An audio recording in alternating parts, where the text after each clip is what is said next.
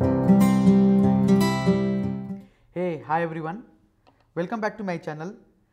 Today we are going to discuss very important topic which is very much used in the data engineering field and it is often asked in any interview. So today we are going to learn how do we actually implement upsert. So what does this upsert means? So let's try to understand. Let's suppose we have created one data pipeline and we are getting data from some source. Let's suppose from source is MongoDB and we have created one data pipeline where we are getting data from MongoDB, that's the extract, then we are writing some business transformations, then we are loading into some GCS bucket or S3 bucket or any SDFS or any distributed storage. Okay. Let's suppose today in MongoDB we are having 10 rows, but tomorrow we might get 12 rows in MongoDB, right? So if we run our pipeline today, then this 10 rows will be extracted from MongoDB and dumped to the GCS bucket or any S3 bucket or any distributed storage bucket, right? But tomorrow if we are reading that data, then we don't want to, first thing is we don't want to read whole, right? And the second thing is that while dumping data to the GCS bucket, what we really want to have the upsert. Means let's suppose today we are having 10 data, in tomorrow data we are having 12 rows which has 9 same rows, 1 is updated and 2 new record has come. So in our data lake or the distributed storage, we wanted to store 9 same record, 1 latest record and 2 new records, right? We wanted to keep 12 records, right? We will write the code. We will also try to explain this example once again, and we will try to see that how we can actually implement upsert logic there. Yeah. Let's try to open our editor and let's try to understand our approach, and we will also try to code it down. Okay. So there are multiple way of solving these problems. So I am going to tell you one of the easiest way that I find, and it's actually a good way, not a bad and not very optimized, but it is actually a good way, and it is a good answers if you are in interview and somebody asks you this questions that how you are going to implement your upsert logic. Okay. So I have already written my written down my code, but I will try to show you the data and how you are going to approach this problem. Okay. Okay. Just think from this perspective. Let's suppose you are having data in your MongoDB and currently it is having 5 rows. Let me just show it to you also. Then I think it will be much easier for you. So I've already created some of the data frames and other things. Just 1 minute. Okay.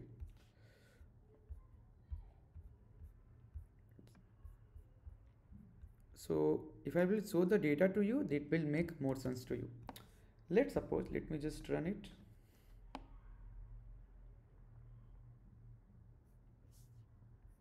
So this is just a normal code. I am using one dummy data to show you that this is the data frame and these are all our data. Okay.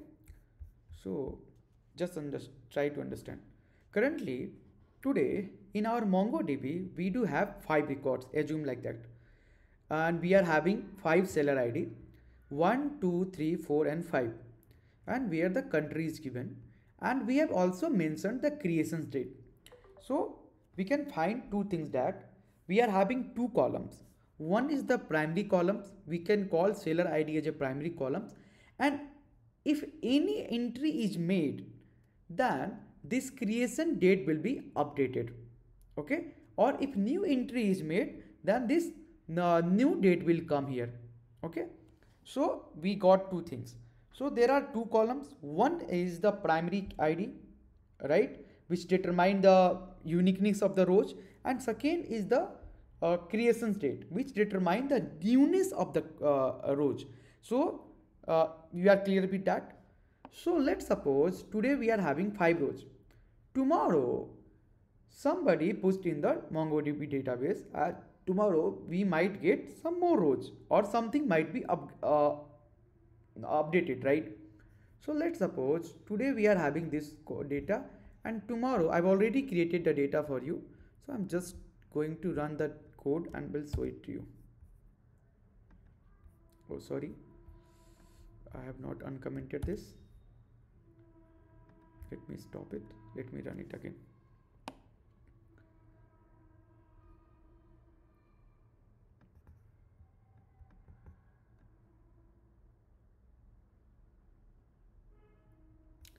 Okay, so yesterday we were having only 5 rows.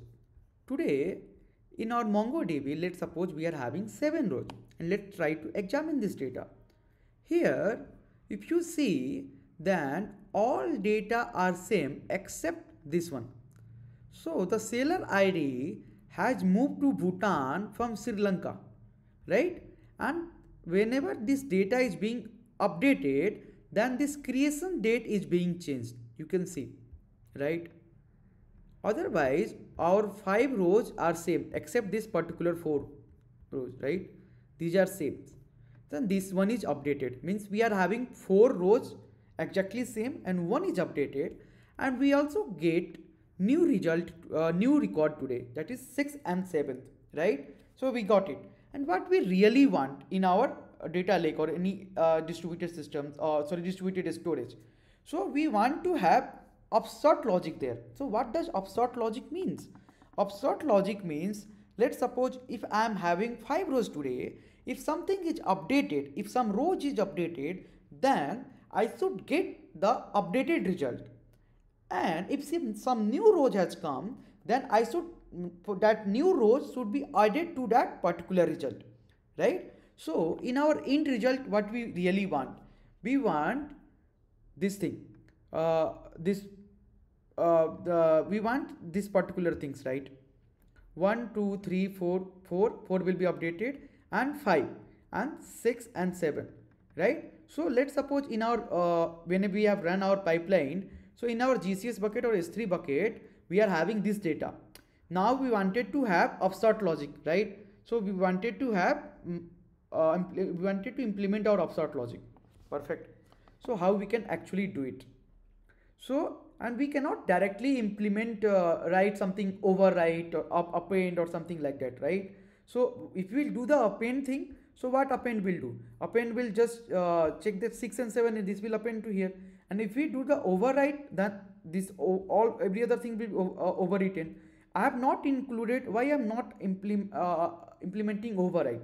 Because in upsert, let's suppose in new record we don't have this particular one, that particular seller, but in this is deleted in today in the source level, like in the MongoDB, but in data lake we don't want to delete it, right? We let me just do that also. Let me just remove that and run it. Then you will understand why I cannot implement directly override, because in our S3 bucket I cannot just delete my one record number 1 which has seller ID 1, because I will lose the information. In data lake I want to preserve the informations. Then how can I implement that things? And it's very common use case when you are working as a data engineer and you wanted to create your data lakes and you wanted to dump your data. It's very typical type of problems. Okay, so we don't have this 1 2 3 4 5, and we are having 2 3 4, 1 is deleted. But in our end result, what we really need, we need 1 2 3 4 with country name Bhutan, 5 6 and 7. These all data we need right now, right? How can we implement it? So this is very easy problem, and there are hundreds way of solving it. But the problem is that those who are actually learning data engineering or doing some courses, they actually get stuck with this type of problems, and companies are very much asking these questions to just know that if somebody has really worked or not. So yeah, so I've already written one function. Okay, we will walk through the code and we will also try to write it down. Okay, so let me just go to the upsert data functions. Here I am having old data frame and the new data frames. For now I have created dummy data frames now, right? But what will be for you? What will be the old data frame? Old data frames you will be your data frame which is present now. So what you will do? You will do a spark.read and we pass the path of the your S3 locations or your GCS locations, right? And new data frame will be the data frame which you are extracting today from MongoDB source, right? So what you can do? So let me just have these things and we will try to make it very raw. Then we will try to code it down. This is just study data, right? Data from in the MongoDB, right? And this is the, just 1 minute.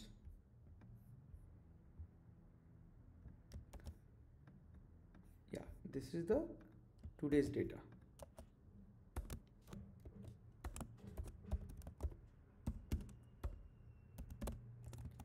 Perfect. So how we can implement it, and let's try to define our end result, what we really want.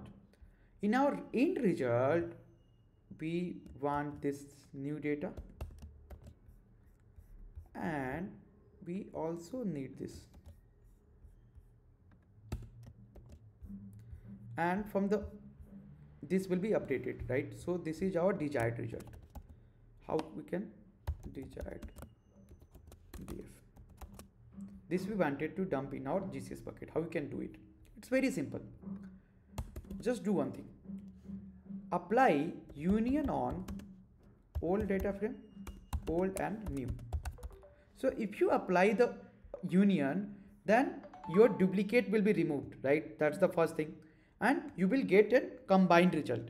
So if apply the union, cool, then what all result you will get? 1, 2, 3, 4, 5, and this will not come, right? 2, 3, 4 will not come. Sorry, 2, 3 will not come. The 4 will again come, right? Then you will be getting 5. So let me just write it down.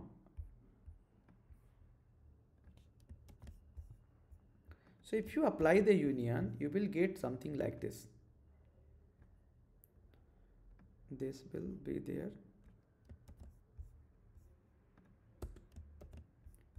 And this will be there. I hope you understand how union work, right? So this will be our end result. Perfect.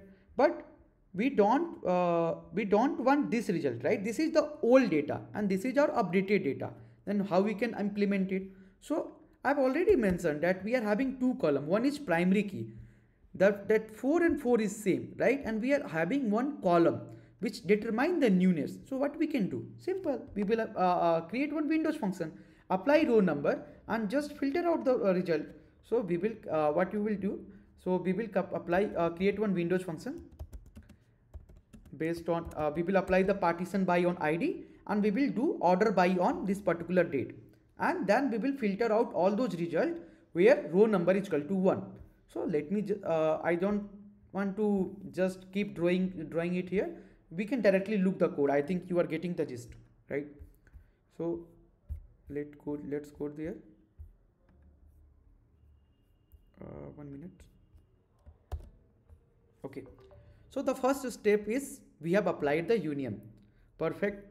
Then what I have done, I have created one Windows functions where I have applied partition by key based on the primary key. So this is very normal function, but you can make it very much modular. What you can do, you can pass primary key here itself, and you can pass your order by key, order by column here itself, and you can write very modular code, right? So this is the seller ID, and what I am doing, I am doing order by on the column which determine the newness, that is the creation date, and applying the descending. Then I am applying the row number. And after that, once I apply the row number, I have created one more columns which name is R name. I am just filtering all those results where row number is equal to 1.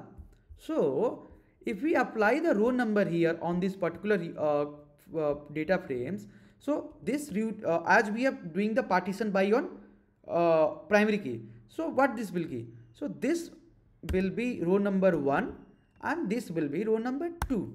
Am I right? Perfect. Because our partition is this. So partition is same.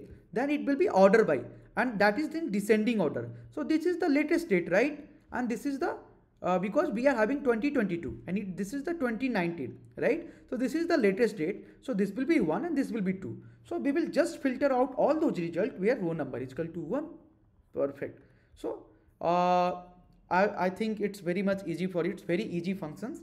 I hope you are getting it. Or let me just run my code and we'll just show it to you. Okay.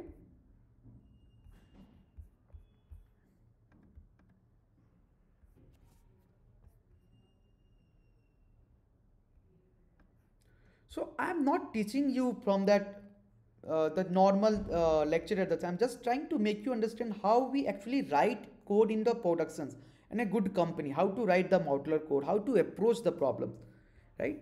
So let's try to see. So this was our old data frame. Perfect. This is our new data frames, which has 4 is updated columns and 1 is deleted, right? This does not contain seller ID 1 and 6 and 7 is the new record. Perfect. Then we applied union there. So you will see that union has everything, right? Union has everything. This has also 4, 1 is also there and this is also there, right? Then what I have done, I have created one, applied the row number functions. Perfect. So let's just see. In row number, you will see this particular 4, the Bhutan, which is the updated result, is 1 and this Sri Lanka is 2, right? So and after that we are just filtering all those results where row number is equal to 1. Perfect. So let's just see. So here 4 is there, that particular Sri Lanka is not there, and we do have this result also, that is India. So we have preserved our deleted data from the source. One was deleted at MongoDB, but we don't want to delete in our data lake, that is in the S3 bucket, right? So that's a good way of applying upsert logic. There are multiple other way of applying the upsert logic, but this is the one of the easiest way. If somebody asks you in interview, just ask him that do you have primary key or do you have any columns which determine the newness of the things. And once you are ready, you can just have this approach and you can just talk to the interviewer and just try to make them understand that how you can actually apply the upsert logic. And it is very much asked in a good interview. And while you in the second round of data engineering interview, when somebody is trying to ask you to design one batch pipelines or the streaming pipeline or something like that, how you can actually implement this upsert logic there. I hope you are able to get it. If you are having any questions, feel free to write in the comment sections. And if you really like this video, please subscribe my channel and just share with your friends. Thank you. Let's meet in the next video. Bye bye.